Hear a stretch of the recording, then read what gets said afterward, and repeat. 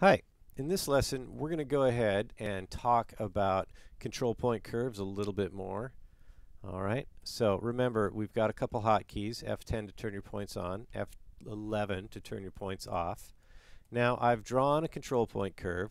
For those of you who have skipped this lesson, you can draw a control point curve up here, upper left, click, click, click, click, click, click, click, click, click, click, just like that. Alright, and I'm just going to go ahead and delete this thing.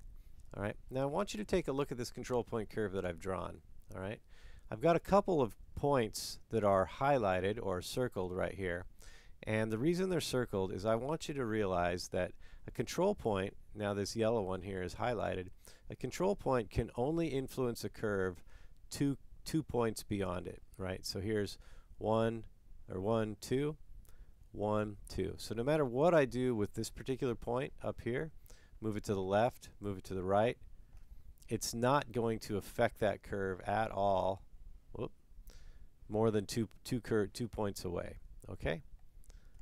So I'm going to go ahead and stop the lesson right now. That's kind of the most important thing that you were to learn in this lesson.